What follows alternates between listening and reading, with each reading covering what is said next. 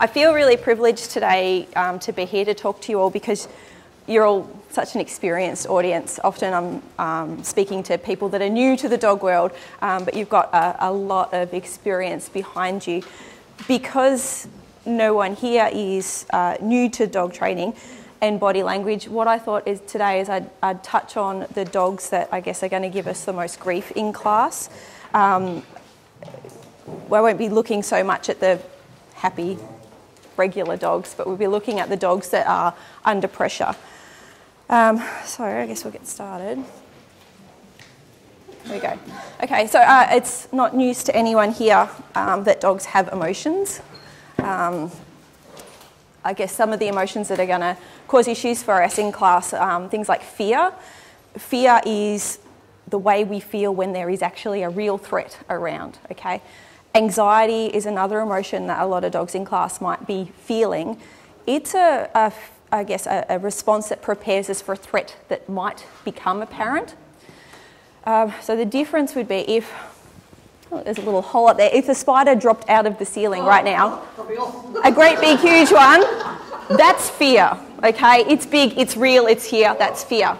If I said to you, oh yeah, there was a whole heap of spiders that came out of that hole this morning before anyone got here, and I don't know where they all are, that's anxiety, okay? You don't know where they are. They could have all left, but they could be under your chair. And so that's the difference between fear and anxiety. I've got stress up there as well because some dogs come in, they're really excited. And good stress is still stress, okay? So good stress, bad stress. And two different dogs will have a good stress or a bad stress in the same situation. It just depends on how they perceive it. And that comes down to the individual. Those three emotions, they have pretty much similar behavioural expressions, but changes in physiology. So the insides of the dogs are changing, and that's why we're seeing the behaviours. Okay? Behaviour is more than just looking at, a quick snapshot. Oh, that dog, it's showing its teeth, or that dog is wagging its tail. It's more than just looking at a thing on the dog that it's doing at that time. Behaviour, it involves the posture of the dog, it involves the movement of the dog, the way that the dog is interacting with its environment and those around it, and what happens next. What is the function of that behaviour? And that will help us understand maybe why that behaviour is happening as well. It is an insight into the internal thoughts and feelings of the dog, okay? And I always put that at the bottom there, just how much we should think about before we start using corrections in training. We need to look closely at the behaviours that are there. Okay. So Lee actually touched on this as well. As she said, some of the dogs you're getting, they'll have a genetic predisposition to behave a certain way. And genetics is one of the big three things that influence our behaviour and our dog's behaviour as well, is how we're genetically geared up. The environment that we're in will influence our behaviour as well. And Lee touched on the learning as well. So some of these dogs you'll be seeing have had an unknown or maybe a less than ideal upbringing during that critical period. It might not even be as deep as that. It's just, previous months at dog school, this happened, and I have learnt that it's not safe, it's not fun, or I run around and I'm a lunatic and I get off lead and that is fun. And, those things that they've learnt is what they're bringing with them on that day, okay? Now, I've given you all brain warmers, okay? I don't really expect anyone to really, tick off everything that they think, but the idea behind the brain warmer is to be thinking. That first one, the wagging tail, the pet owners are going to be coming into classes and they're going to be thinking, oh, wagging tail, happy dog. There's a couple more options under that, and I think pretty much everyone in here is going to go, oh yeah, and that. Oh yeah, and that. And I had some people in the break go, is there more than one answer? I was like, yeah, there's more than one answer. So this is a happy wag, and you can see it's happy because it's floppy, okay? It's curling all the way round to his hip. It's a big, wide, floppy wag. That's a happy wag, okay? There's a lot about that dog that looks like he's happy, all right? Happy dog. This dog's wagging his tail as well. This was taken on the same day as the other dog. Do you reckon this dog's feeling the same way? No. Yeah, so, you know, his ears are back, doesn't look really comfortable, does he? He looks kind of unsure. Yeah. The wag in that tail, his tail's actually tucked close to his bottom, and it's the lower half that's doing the wag. And it looks like a floppy wag, the bit that's wagging, but the tail's tucked down, okay? So it's not a comfortable wag, all right? And so wagging tails is one thing, you know, you can look at, but you can break it down. Then you look at the whole dog. Then you look at the environment the dog's in. This dog's doing a public display, okay? So, you know, there's lots going on there. Teeth, all right. Sorry, Mum, this is Mum's dog. Yeah, so again, if you just look at that dog's teeth, you'd go, whoa, that dog's got its mouth open, there's lots of teeth, it's aggression. Let's look at the picture. All right, let's look at the environment that the dog's in. Look at the dogs around it. Does she look worried? She's not worried. Play, it's always new people always go, how do you tell if your dog's playing? They look ridiculous. They look ridiculous. Everything's exaggerated. I mean, look at that. He's S-shaped. It's just... So this is play, okay? But you've got to look at more than just the one thing, yeah? Okay, what about this dog? This dog's showing teeth. Yeah, I don't have any more to show on this picture. This is all I've got of this picture. This is taken by a client. Yeah, so I think everyone's picking up that's maybe not play.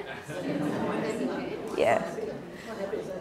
This is fear, okay? So we can see the whites of the eyes, the teeth are being shown, his ears are pinned back. He's making himself small. Do you see that? He's down low. So frightened dogs often go low, they go round. They're rounded shapes. You can't see the rest of his body, but I can bet that he doesn't have his back legs stretched out. I'm sure they're all tucked in, making himself round.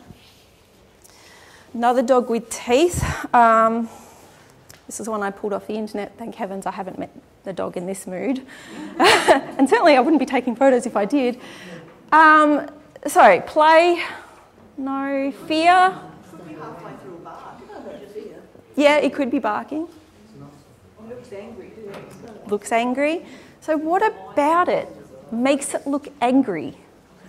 The eyes. So it's staring, but it's got the little furrows in its eyebrows. You can see its eyebrow furrows. Yeah. Now I've got another one that's pretty similar, and again off the internet, it's a wolf. So same sort of setup. You've got its face, it's looking square on, it's got its mouth open, it's showing its teeth. Less intense, yeah? You can see that. So his eyebrows, his eyes are soft. If you just look at his eyes, he's still got his thinking brain on. He's thinking, okay? This guy, not so calm, yeah. So aggression is a communication tool by dogs, okay? And this guy's using it really well. He says, no, dude, I'm not okay with this. Sort yourselves out. You know, and it's a calm warning. It's a visual display. I don't think this wolf has got intention of going in there as long as they sort themselves out. So keep that in mind too. Even when you're seeing teeth and it's an aggressive display, what's the intention of the behaviour? What happens next? Yeah? That's your question? With the eyes and the Rottweiler, yeah. Is that an automatic response of a dog that's going to an aggression if the eyes do go tight? Or is it just something that a voluntary that they can control? Yeah, so the question was how much of the facial expression can the dog voluntarily control? I think that things like pupil size and shapes of the eye is involuntary. It'd be like us when we get really angry. You know, we can certainly put it on, but when we're in the moment, it's involuntary. And the same with this dog. This dog doesn't know it's doing this with its face. And the same, the wolf doesn't know it's doing that with its face. So these would be involuntary things that we can use as information about their emotional state. Yeah. Okay, and then there's these guys, which we see these sometimes. Yeah, so. Okay, hackles up. Apologies for this photo. I took this the other day walking down the street with my kids. Yay. So this dog's off lead. It's started coming at us. It was barking at us. Its hackles are up. Its tail is still. and it was coming straight at us.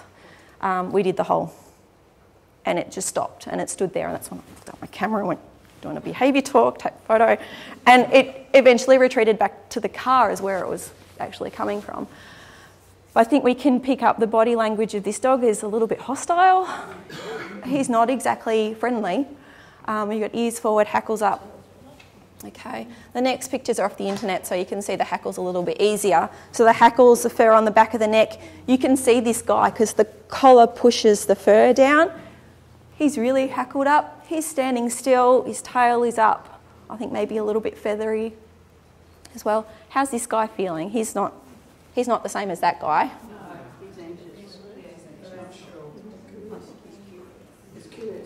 He's curious, yeah? So I can give you some more story about this guy. This guy is meeting sheep for the first time. Okay, so he doesn't quite know what those fluffy things are over there, but he's interested. He thinks he likes them, but he's unsure. Hackles go up, okay?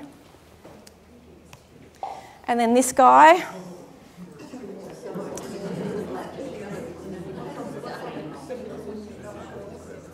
So similar sort of deal. He's got the neck, the shoulders, and then the rump hackles are up.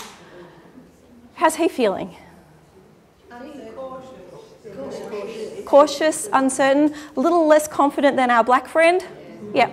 So hackles is another one that's commonly misinterpreted. Oh, his hackles are up, he's aggressive. These dogs aren't aggressive. They're uncertain. Yeah. Yeah. This guy's not sure. Yeah. The energy in his stance is backwards, so you feel if he was going to move, if we had the next frame, he would be moving backwards, wouldn't he? Yeah. Whereas the black dog, the energy is forward direction. Yeah. So again, you kind of get a feel, the muscle tension, the energy, what's going to happen next, what's the function of the behaviour, why do we think the hackles are up? Is it aggression? No. So just a question, you're saying the hackles raised is a sign of arousal more than either aggression or anything, so it's a sign the dog's aroused emotionally? Yes, so hackles they come up with arousal, yep. And I find the hackles over the rump seem to come up more when they're a little bit like fearful of a situation, if there's like that, I might be at risk, yeah. Okay, so our next dog. Ears down. So a bit blurry because this little lass wasn't sitting still and I'm trying to take a picture of her lovely body language. I think this is really obvious how this dog's feeling. Yeah. So she's at the vet clinic. Yeah. So ears are right back. Like you can't even see if she has ears. They are right back down. Big dilated pupils, wide open mouth, and the tongue, I'm not sure if you can really see, but it's spoon-shaped. You see it's wider at the tip and narrower down the body of the tongue. Yep. And she's quite hunched sitting there on the knee. She's leaning into the owner. She's making herself round and trying to avoid. So we've got ears down with fear. Okay. This guy's got his ears down. How's he feeling? Is this fear?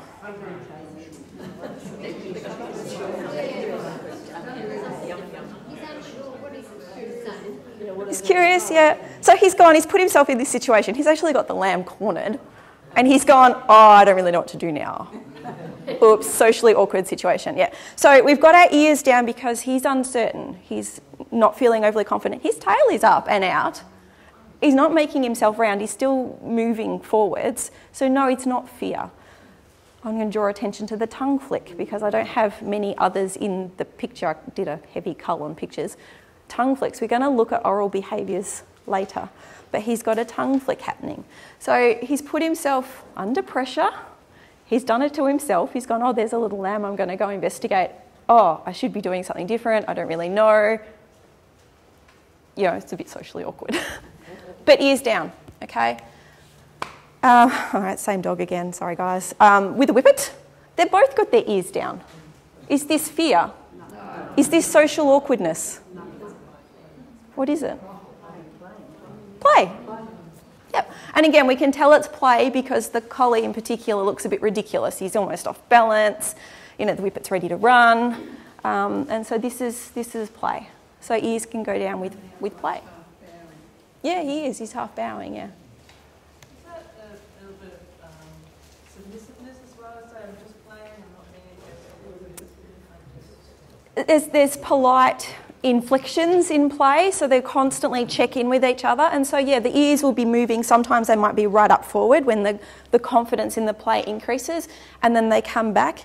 The whippet here is just a pup, I think only 4.5 months old, and the other bloke is an adult entire male, so easily intimidating for the puppy. So he's being very polite. I'm just going to play very gently and put my ears back. As they got to know each other, the ears came up and play got rough. Okay, so here's a dog with its ears down. Is it playing? No. How's this dog feeling?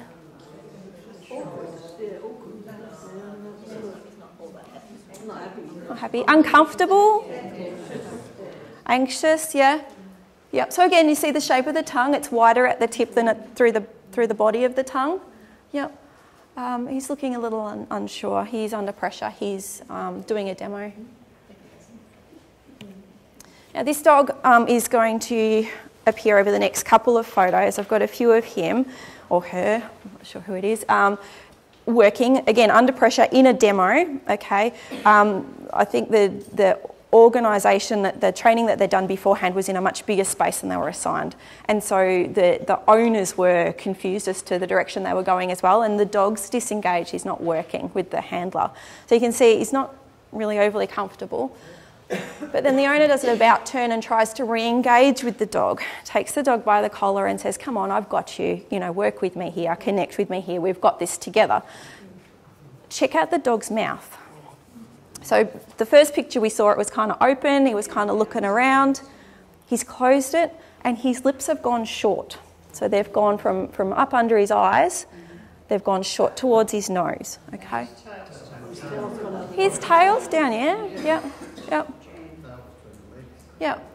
So how's he feeling? He's under pressure. He's under pressure. Okay, so next picture of that dog, okay, is now sitting. Now, this dog's not sleepy. He's in the middle of an obedience demo in public. Stress yawn, oral behaviours, yawning, okay? And people go, yeah, but sometimes dogs just yawn.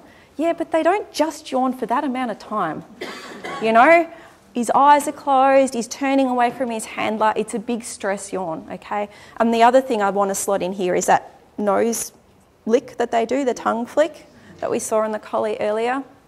That's an oral behaviour that can indicate that the pressure's escalating. Now, these things don't mean that the dog is suffering, they don't mean that the dog is struggling, but it does mean that the dog is feeling the pressure.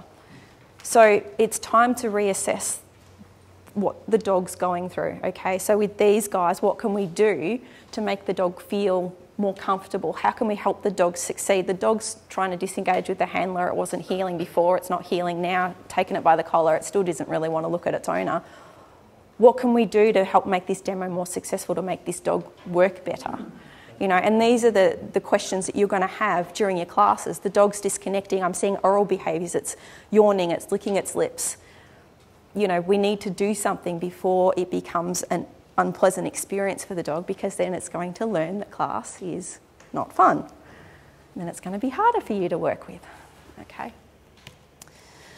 Okay, so troubleshooting dogs. You get into club and you look at the class and you see there's some dogs in there and they're not really paying attention to the owner, okay?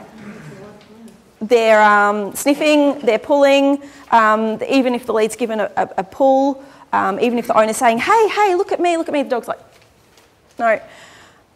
Some might be just lunging and barking and the owner's, wrangling them like this. You might go, off lead time, we'll unhook the lead. Okay, everybody, are you ready? And the dog's gone. That happens. All right, I'll pull out my treats, I'll try and feed it. And then suddenly it turns into a piranha fish and there's, almost bloodshed as the dog's snatching the treats out of the owner's hand. This is what the owner's seeing. The owner's feeling embarrassed. The owner's feeling stressed. The owner thinks their dog is being bad. You guys look closer and what you actually see is these dogs are tense. They're on the muscle, okay? They're making hard, sharp, fast movements, okay? The dog's tail is wagging, but it's not that floppy wag. It's not a relaxed wag, okay? What does a wagging tail mean? a desire to interact. You look at the rest of the dog to work out the nature of that interaction, okay? The dog's got some hackles up, it's panting, its mouth is wide, you're seeing some yawns, it's got wrinkles over its eyebrows, and when the dog is sniffing, he's actually got his nose down and then he flicks his eyes around. So you see the whites of his eyes showing. And when he snatches the treat, you see the same sort of thing, the whites of his eyes flash again. So you're seeing more than what the owner sees. It's the same dog, but you will pick up on more than the owner. And so you're going to need to counsel the owner, look, your dog's under pressure, okay? And you can maybe inform the owner what you're seeing, how it differs to what they're seeing. It's not a bad dog, it's a dog under pressure, okay? So the unruly behaviour has an underlying emotional cause. The dog's not being bad, he's stressed. Some stress might be fear, some might be anxiety, some might be that just ridiculous level of excitement, okay? A lot of dogs have all three. Some might even have more. It's a tangle of emotions when they get to dog club. It's just like crazy, okay? There's a lot going on. And the owners are there to teach their dog and suddenly their dog's changed. It's not the dog that I have at home, it's this, and it's being bad and everyone's looking at me, you know?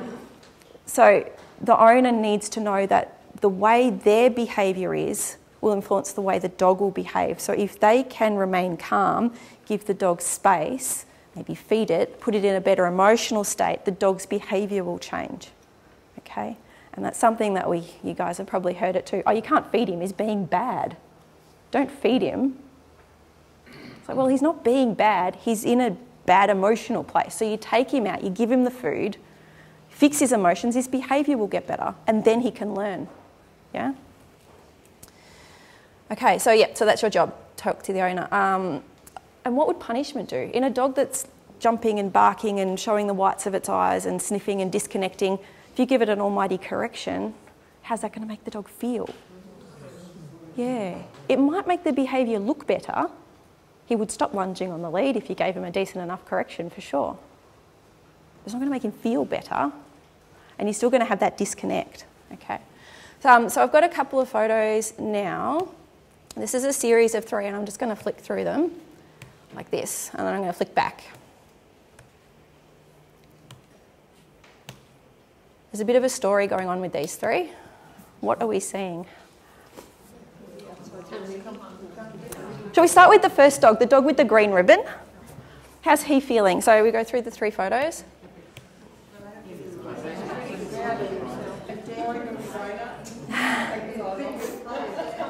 So we all see he doesn't move. Is he looking away? Is he looking at the other dogs? Is his tail wagging? No. So this dog has no desire to interact. He's not particularly feeling under pressure. He's not looking away. He's not sniffing. He's got a soft pant. And his eyes are closed for the whole 3 pictures. He is picking up on what the other 2 are doing, and he's being the calming force. Now let's look at the other 2. So the dog in the middle with the red ribbon, what's he doing?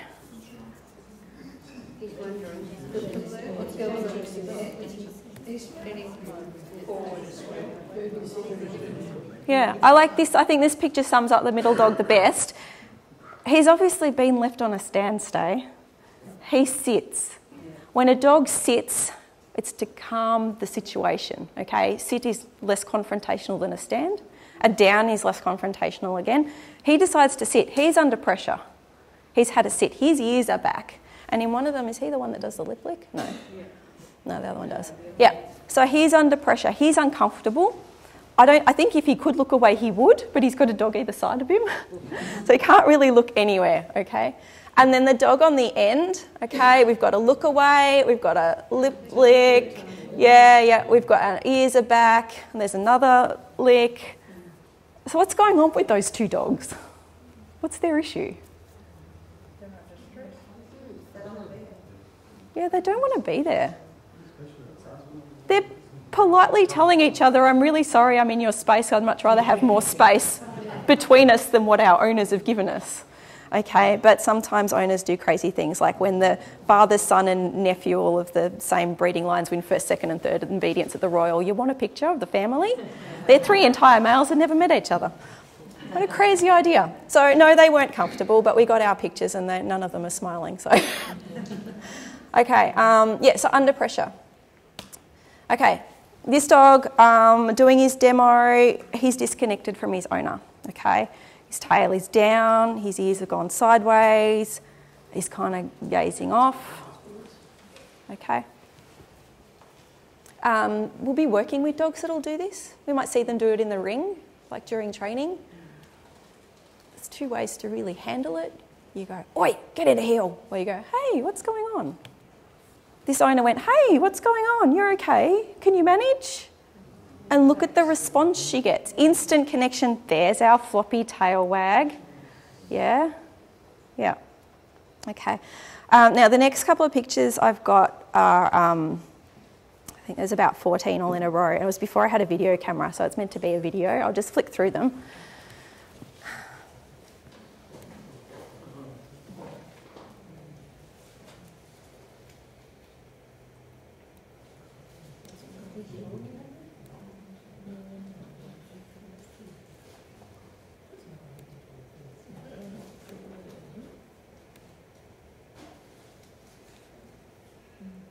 Who wants to sum up that dog? Oh.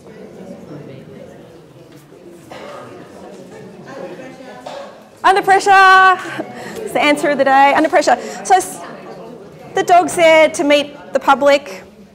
Okay. It's obviously a really nice dog because he's put up with a lot. I don't know how long he's already been meeting the public for. It might be his 3rd day in a row. I don't really know. But here, is he looking at the people? No. Is his tail moving? Is it wagging? No. Okay, yeah, head's down. Okay. He's kind of looking a bit, whatever. He's getting a pat there and he's not really acknowledging it. He's kind of ignoring it. We've got a blink here, and I hear often, oh yeah, so what, you've just taken a camera, taken a photo when the dog's blinking. I was like, well, see how many pictures I get of this dog blinking and see how many pictures you have at home of your dog blinking. These are slow blinks. They're calming blinks. Okay. Oh, he's kind of half blinking there. Okay. There's another one. Another one. He's sniffing. Okay. What were we saying before about lying down? Yeah. I mean, he might just be tired too. He's a really big dog. He could just be tired. But you look at the behaviours before, the behaviours that follow, and the situation that he's in. So anyway, then we reach through the fence to pat him because, the dog's still there, so he still needs to be pat. Now the dog's starting to look miserable.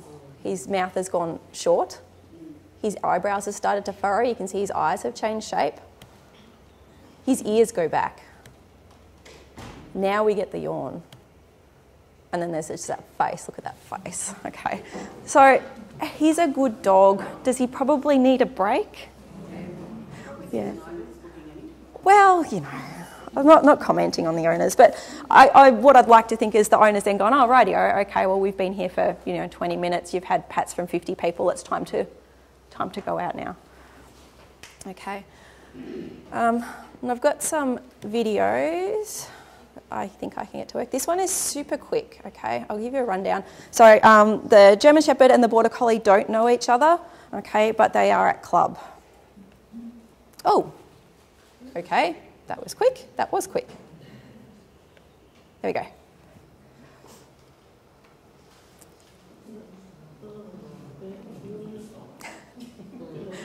What's the commentary on that interaction? So is the German Shepherd under pressure? No. Is the Border Collie under pressure? Yes. Little pressure? Yeah. No. Big pressure? I think little pressure. I think the Shepherd's being polite enough. But the Shepherd's there, oh, hi, nice to meet you. I'm going to sniff your ears and sniff your shoulder. And the Border Collie's looking away. We've got to lean away. We've got to yawn. The Shepherd goes, oh, you want me over here? And then the Collie's like, yeah, and he's come back to his owner there. So there's little things like that happen all the time at club. And I'm lucky to have this video actually, because it just shows, you know, like they're just people talking with friendly dogs, calm, relaxed, friendly dogs. And we're just chatting. But this is what's happening behind our backs. Our dogs are interacting and our dogs are talking. And are our dogs having a good time? You know. But it's the humans that talk and don't watch what their dogs are doing. Yeah, yeah. Until something happens and they're like, oh shit. And then, you know, I mean, we don't know. Okay, all right. Another video. This one's a bit longer. So this is a second-hand Kelpie.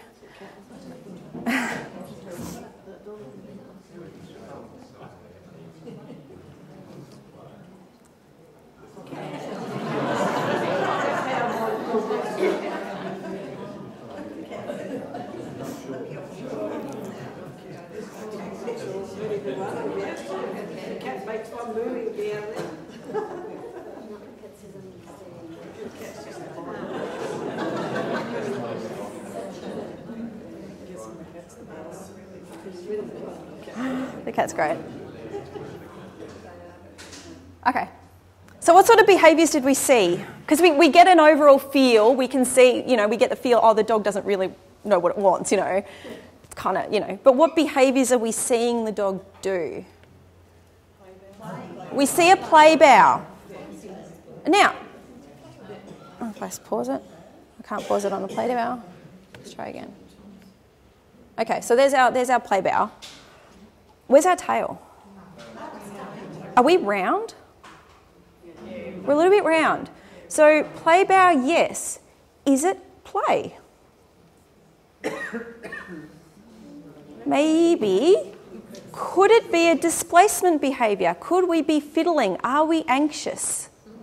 If that cat got off the bed to play with the dog, where would the dog go? And we can tell that because the way the dog is moving, the feel, when you look at the dog, you know it's going to go backwards. So, I'm not entirely convinced this is normal play. The tail wagging down low, do you see that? Checking in with the owner that's there, okay? His ears are up, his hackles are up, so, you know, he's alert. He's certainly curious. He keeps checking in. We end up with barks at some point too. But that head down, duck away sort of business. A little bit of fear. Yeah. So he's looking at the owner for reassurance that he's not doing anything too bad. Or I think he's looking for the owner for information. How's the owner responding to this cat on the bed? What's the owner doing? And the owner's remaining impartial. I'm not giving you any feedback. There's no information from me. Sort it out yourself. Okay? And the dog's not sure what to do, all right? And so dog under pressure. So not all play bows are going to be in play. Mostly. Sometimes they're stretching, but sometimes you get these funny little things that are, when dogs aren't comfortable, they resort to these fiddle behaviours. And we're talking about the rollovers before. Some dogs will roll on their back and you go, oh, look, normally she doesn't like to meet new people. Give her a belly rub. And then suddenly, out of nowhere, she bites.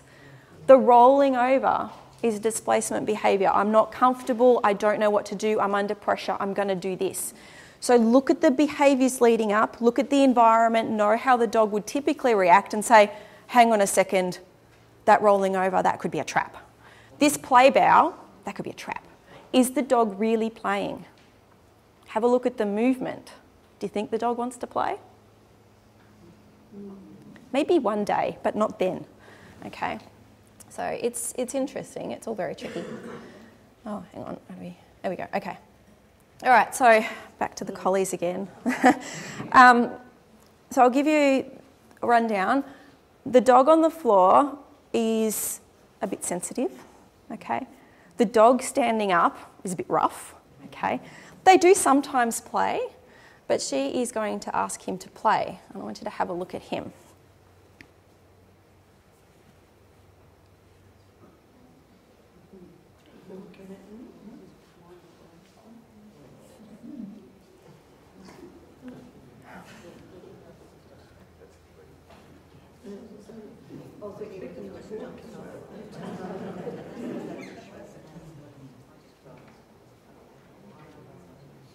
there's not a lot of play happening there. And there's a yawn from the back of her head, if you could see it. Yeah. Okay. So watch it again. And some of you might have picked up on this, but watch the pupils in the black dog. She's standing over him. He's leaning back, pinning his ears. His pupils are dilated. She sits down. Instantly, they get smaller. She lays down. They get smaller again. And that's involuntary. But it's a clue to his emotional state. So when she's come barreling in and stood over him and said, "Let's play," he's gone, whoa, didn't really want to get involved in that, She's laid, says she's sat, she's lay, she's yawned, she's calmed. He's responded by feeling better, but he still doesn't want to play with her. Okay? Do anyone want to say that again? Yeah? Watch it again.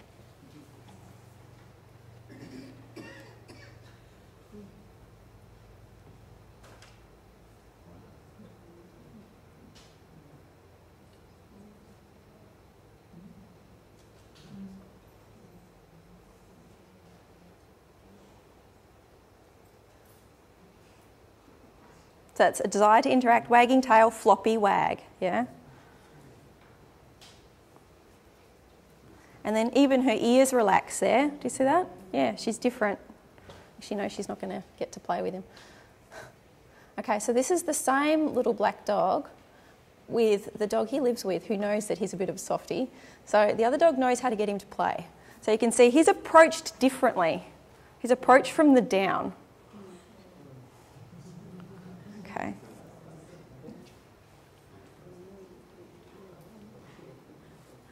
Then he plays a bit of hard to get. Soft waggy tail, floppy waggy tail, invitation to join him in the toy bed. Okay? Their dogs are talking, yeah? So we start off with a bit of gentle bitey face and, and go from there. Now this play gets quite rough and they both kind of come to the conclusion that the game needs to end, and you watch how it pans out once they have a bit of a wrestle.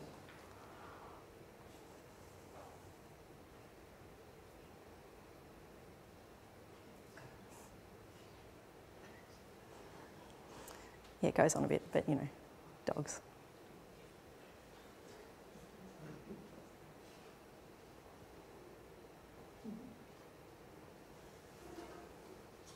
So play, they take it in turns in being on top. Okay, the bigger one's on top a lot too, but the little one gets on top too. So, it's play. But it got a bit rough. Did you both see the wet dog shake? And then they kind of look at each other and go, oh, I should have videoed them next couple of seconds, but he left the room and the other one went the other way. And so they start off really gentle, introduction to play, here's the toys, bitey face, big wrestle, I hump you, you hump me. Oh, actually, that's a bit awkward. Shake it off. Play ends. There's a lot going on in that clip. Okay, they're quite complicated, so it's a lot to take on. And when I don't envy instructors, you're in there with people that don't know what they're doing, with dogs that don't know what they're doing, in a group, and you've got to see what the dogs are doing, see what the owners are doing, and then try and act as a translator and still get the best out of the dog. It's a big job. So anyway, I hope you've picked up a few things from today that might make it a bit easier. Here's my dog under pressure. He's got to rescue the baby from falling down a well. I thought, oh yeah, under pressure. But take-home messages, dogs behaving are often dogs that are talking. They're not always. Sometimes dogs really do just have an itch, Sometimes they really do just want to smell that smell. So it doesn't always mean something. But a lot of the times when you've got those dogs misbehaving in class, there's going to be a reason for it. Okay. Changing our behaviour will take the pressure off the dog and they will change their behaviour. Okay. Dogs that feel safe and calm will learn better, and that makes your job easier. And so even if, like what Lee was saying, you break off and you have a sniff and then you come back, if you need to do that with all the dogs in the class or just one of the dogs in the class and come back, if that's what it takes to keep the dogs calm, they're going to learn better. And so, I just hope you can pick up on a few of those things we've talked about today.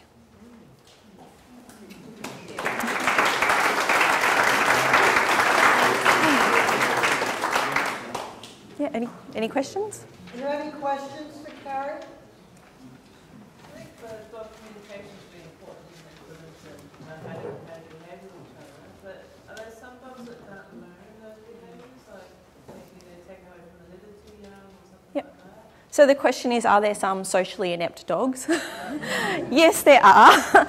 And they can learn basic manners. So that 3-second meet and greet thing that Lee was demonstrating, you can teach a socially inept dog how to approach another dog calmly and then retreat on cue. So you can take away that ridiculous, I have to get in your face to love you because you can teach them appropriate responses. You might have to work a bit harder if you had a dog that was appropriately socialised and knew about reading other dogs' social cues and things like this. You may have to be that dog's translator. I've seen that happen a few times where you go, no, that other dog, he says no. You want to come with me? He says no. And they don't always pick up on that. Yeah. I don't mean to pick on any particular breed, but I'm finding the Labradors very challenging in that regard. They're just barrelling up, friends with everyone. Yeah. And a lot of the time that it pays off for them because they're Labradors and they're cute and everyone kind of goes, oh, it's just a friendly Labrador. They get away with it some of the time and it works out and that's reinforcing to them. So we need to say to the owners, the way your dog greets other dogs is rude. He's going to get himself in trouble. You need to make sure that it never happens. You stop him greeting dogs unless he greets dogs according to the social rules that we think is appropriate at club. And so we've got to kind of come down hard for the consistency. We've got to be consistent for the dogs to learn. Yeah. Yes? When the dogs are playing, and then one dog clearly wants to stop playing, and the other dog keeps them going. Actually, I'm thinking of the behind situation. Do you separate them? So the question is, if one dog wants to end play and then the other dog can't and continues to play, do we have to intervene? Yeah, I think it's useful to do that. I think it is. Yeah, I mean, just put yourself in your dog's shoes. It's like, no, I'm trying to do some work, and then there's that person beside you talking, and you're like, I'm trying to do something, and they're talking, and then the boss walks in, and you're like, oh, quick, everyone do some work, So you might only have to stand there and be a presence and go, hey, he said no, and that's something that we do often with puppies as well, like while they're learning and then the adult dog says no and they've done the polite, I've said no, without making the adult dog completely, go nuts. You can say, hey, dude, do you want a distraction because that dog said no? And the puppy will start to learn when that dog does this, I do something else, And so you can definitely step in, yeah, for sure. That's a good example. And a puppy, yeah. Yes? Sorry, Del, does it come down to the puppies are being taken away from the mother earlier, like at 8 weeks old? Have they learned the social behaviour of dog on dog? It makes a big difference if they've got a litter, like Singleton. Sorry, the question was how likely is an early separation from the litter going to result in these sorts of inept behaviours? Yeah. It plays a big role. Genetics and learning also play a role in behaviour, and so some dogs, perhaps the strain of Labradors that is around where you are, maybe there's a genetic component that they're very confident and friendly dogs, so they go barrelling up without asking many questions. And so the genetics will play a role, as well as the socialising and the learning components that they've been exposed to. So large litters, it's always a problem when you've got a Singleton litter or when you've got a litter of 3, because then 2 you get on 1, and you've got to manage. So yeah, it's hard work being a good breeder. Yeah, it is. Does a German Shepherd, do they have the same signals as a Rottweiler and as does a Labrador? Good question. Yep. So do different breeds have different communication skills? No, however, they do have different abilities. I find pugs very challenging to hear. They don't move their faces as well as other breeds. They got the ears, but the noses and even the eyes are different. Just the way that they shape. Poodles, trying to see hackling in a poodle.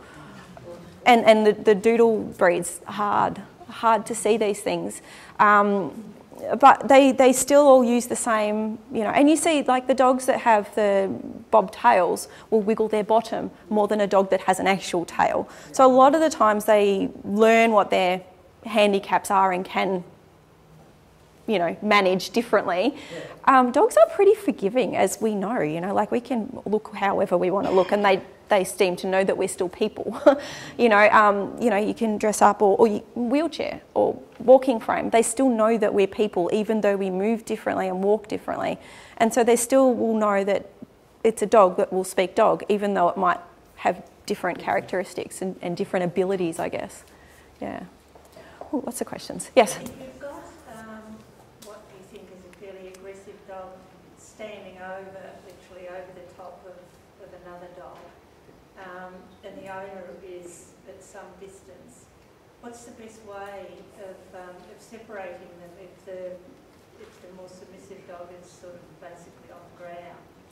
What can you do in that sort of circumstance? That's a really tough question, and it would vary depending on the education of the dogs, the intention of the interaction, as well as the environment it's in. Because if there's going to be other dogs fly in, then you're going to need to move quick. If the dogs have got a really good recall, I would recall the dog on top. If they don't have a recall, you're going to have to just play it by feel. That's a hard one. Ideally, you try and prevent those sorts of scenarios happening. You would see the body language building up to that. The play is not even. One dog is always after the other dog. It doesn't turn and things like this. So you'd look at preventing it. Once it's happened, I don't know if there's anything I can say that would be safe in every situation. So I probably can't give advice on what you would do then. But if you look at the intention of the interaction, so if the dog underneath has, you know, just been ridiculous and the dog on top is giving it maybe a deserved correction, you would wait for it to diffuse, and they would diffuse themselves. But if the dogs that don't know each other and there's an issue and one dog has just pinned another, yeah, I think if there was one way to fix that, we'd probably all know it. Yeah, because quick movements can cause quick movements and slow movements can not be quick enough. And yeah, recall would be your best bet. Dogs shouldn't be off lead unless they've got a recall. In that situation, I sort of wonder that a human interaction might actually make it worse. Yeah. A lot of the time, if it's just dogs sorting things through, letting it diffuse, you know, is an option, but it depends. It depends on so many variables. Yeah. Yes. I have a question.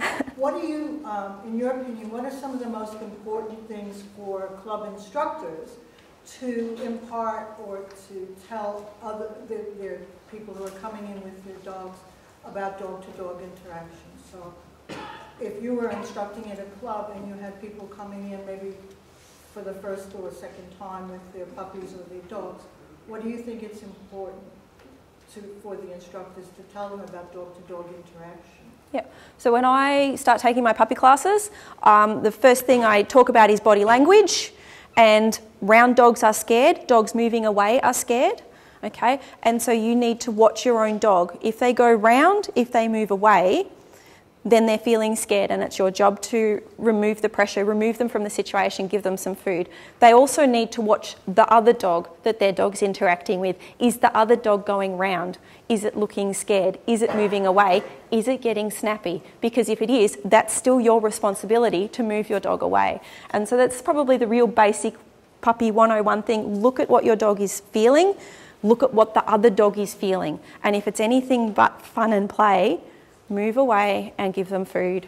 Yeah, and that's pretty basic stuff. Yeah. Yes? When would you suggest to a person whose dog is fairly aggressive that they should take them off to see a vet about getting them some medication to calm it down? That's a really great question. So the question was, how do we know when the problem behaviour, such as aggression, is beyond the abilities of a trainer? When do they need medical help, veterinary help? If the problem seems like it's, you could reason that, oh yes, that dog is being aggressive because the other dog eyeballed it, or that dog is being aggressive because it's excited, and you move it away and it self-settles, you remove away the target, the aggression, and it self-settles, then you're going to be looking at maybe we can manage it, maybe we can do training stuff. If the aggression is unpredictable, unprovoked or abnormal, maybe a high intensity directed towards people, I'd be looking at referral then. So we say if there's a problem behaviour, so barking, jumping, pulling, it's a normal behaviour that's a problem for people, you guys can deal with it. If it's a behaviour problem, so it's a behaviour that's abnormal, abnormal intensity, abnormal frequency, or it just doesn't make sense in any context, then that's going to be a medical issue.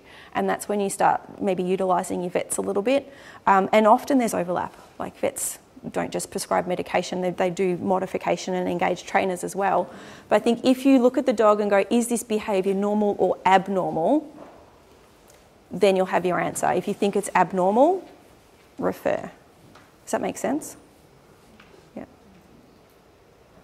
Yes? What does mounting mean? Mounting? Yeah, like those two dogs could have been turns. Oh, mount. And some dogs seem to mount, try to mount other dogs more than others. I mean, apart from the obvious. Yeah. That's a good question. So what does it mean when they mount? Yeah, look, it's an, dogs come with these pre-programmed behaviour sequences. It's pre-programmed. Its, I guess, basis is for reproduction. Is it just for that? No. They pull out their pre-programmed behaviour sequences in play, as we saw. And sometimes it can be self-calming, self-soothing, or it can be a displacement behaviour as well. If they're feeling under pressure and they have their item that they like to hump, that's that thing. If you try and take it off them and it's a displacement behaviour, you may elicit an aggressive response. But if it's play and you take it off them, then you'll get a play. It varies in what it means. Historically, people have used it as a way to identify a dominant dog, and I don't really think that's... I think it's more complex, more fluid than just putting it in a box, that dog is dominant. A lot of dogs will have them, and the dogs that practice them and like them will do them more often. And so that's why some dogs do it a lot. Other dogs don't do it very much. Yep. So they get to a certain point of arousal. But what you said was it's a calming thing. So maybe they get to a point of arousal, start doing it, and then... Calm themselves down. Yep. Unless they just keep going. Yep. Yes? My question is, if you've got a dog that has a bobtail, so like an Aussie Shepherd, if you're reading their signals, then, as you said, that they're more likely to move their bodies a bit more. So are they better than at using their facial expressions to tell us how they're feeling, or is you just got to read your dog better, or learn how to read dogs like that better? I think, just spending time with them and you'll pick up on the subtle things if you're looking for it. I think that dogs that are, I guess, restricted in one area don't necessarily overcompensate in other areas. Some may, but it'll be individual, yeah. Is that everything? Sorry, Doc, can I just ask, for the breed of dogs that have got perky ears, right, Yep. so they're always up, and I've been sitting here trying to think, because I have one of those breeds, do they flatten?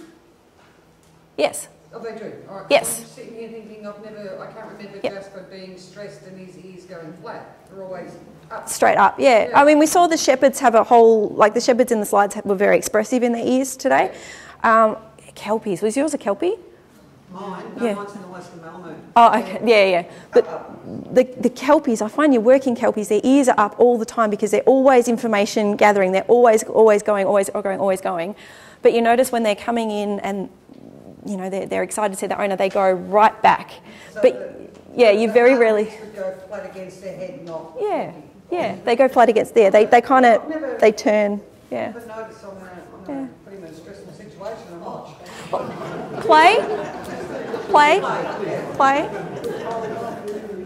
Oh, yes. We have an online question.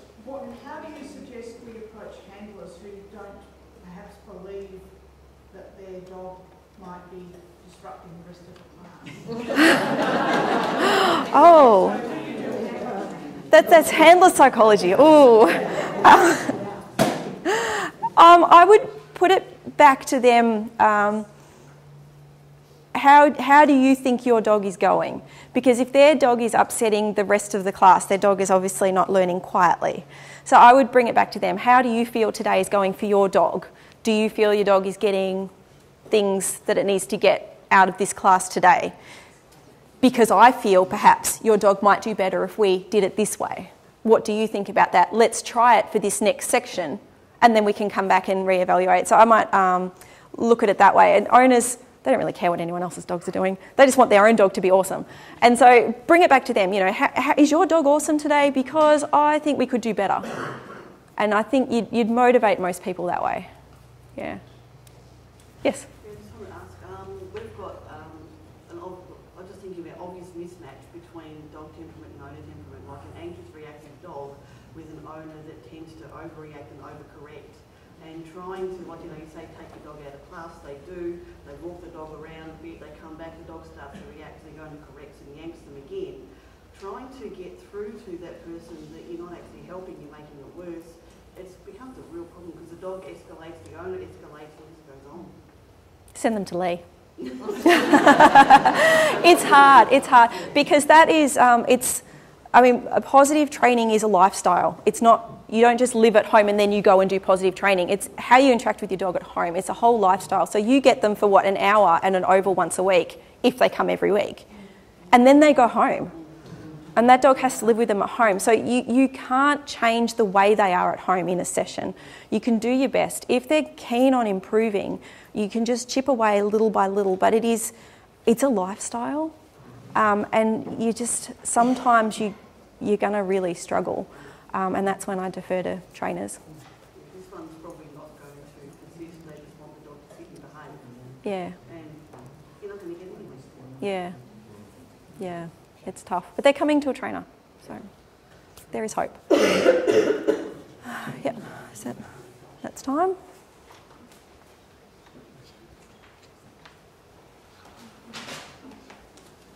One more?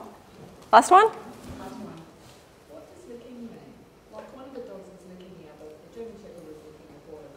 Yep. So was that a friendly gesture, or was it a sort of a calming gesture, or a different scene, or the above? I guess they lick for a lot of reasons, and I think the big picture is it's information gathering. Okay, they're gathering information. It's not an assertive sort of thing. You look at where puppies come from, and they lick the adults, you know, to gain attention, to gain meals. It's, you know, that sort of, you know, and so it's a friendly, it's often a friendly sort of thing. It can, they do lip lick and nose lick if they're under pressure as a calming thing. But I mean, the two collies that ended up playing together, the one that wanted the play was licking the quiet one, the calm one. And so I think it's a you know, it's a friendly way to approach. Yeah. Yeah. We got time for one more? One more? I get asked a few times by people when they should neuter their dogs. And I get some people say, oh right, yeah, let's neuter the dog at 8 months old, some people neuter their dog at 12 months old. And I often tell them, rightio, if it's a female, let it have at least 2 goes at it. And it's up to you whether you want to. 2 seasons, that's it. 2 seasons. Geez, I'm good with words. And with males, I often say, well, it's really your choice. But if you're trying to calm the male, you've only got about a 40% chance of calming the male down by getting them neutered anyway. Yeah. So, what do you think? Yeah, desexing, does desexing influence behaviour? Yes, we think it does. Is there a consistent response? No, there's not. Does it always benefit the behaviour? No, it does not. As far as the timing of desexing goes, that is a huge thing. we, I think, as a veterinary profession, are steering away from blanket recommendations, you know, you desex your dog at 6 months or whatever, and working it into the breed and the family that the dog is in, and taking into consideration some behavioural things that may improve with it as well. As trainers, I think you guys, you know about it, and you can discuss your experiences with it and have your own recommendations and things. Ultimately, if you are concerned that the dog might need neutering to change its behaviour or improve something medically, that's probably a good time to refer into a vet for that particular chat. That's a huge topic, and yeah, what age do I spay my dog? I don't know. Do I think spaying's good? Yes. Would I spay everybody? No. And the same with castration. That's a really hard one to answer. There's no blanket recommendations, but certainly I think bringing your experience into the class is useful, but being aware that the information that we have is changing all the time. And so the recommendations when I graduated 15 years ago, we've changed in 15 years, and I expect in another 5 or 10 years we'll be changing again, bringing on board all of the things that are popping up. So I haven't really answered your question. I don't know if there is an easy answer. Yeah. I've got it from a vet that if you leave a male for 18 months or whatever before you get him fit, essentially letting the dog get its testosterone and estrogen going through its body so it becomes a dog. And if you stop that from flowing through a male dog early, is that it can stay still the young puppy and still react like a young pup or the young development because it hasn't got the hormones going through. Well, they will be dogs whether or not they have testosterone. And certainly we know that with girl dogs, they still turn out to be dogs. And early age desexing is something shelters have been doing for a long time. And I think they still will grow up. They may not get some of those secondary sex characteristics that the entire ones will have, but I like to think that they're no less a dog if they've been desexed at 8 weeks than if they were desexed at 18 months. So they're still definitely doggy enough for me. Yeah. Between the male and female, like a male, generally there's a lot of suggestion that growth plates are affected by early age desexing in large breed dogs for males. Is there anything like that with females? Little bits and pieces, yeah. Yeah. Yeah. My understanding also is that if you've got, say, a couple of females in your home and they're not getting on, one's being aggressive, that perhaps if she was desexed, that she would calm down. And my understanding is that it could actually make it worse. Yes. Yes. There's some work that has said yes, that desexing can make it worse. It's an area that needs a lot more work in, but yeah. We had 2 girls in the class, and they were both entire. One got desexed, and come back a few weeks later, and these 2 girls were best friends. When that other dog came back, we'll never bar of it. Is it like a smell thing that they lose a smell or something that they know? I don't know. Dogs are complex creatures. Complex creatures. Yeah. I don't know.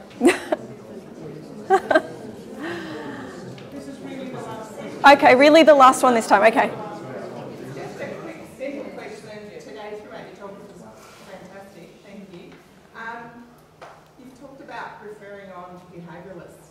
So for us as dog trainers who are spread out across the state, I imagine, is there somewhere where we can see where the behaviouralists are in our area? Is there something on the ABA website or somewhere where we would look for that? Yes, you'd look for the Australian New Zealand College of Veterinary Scientists. Yeah. If I go back to the first page, has that got that written?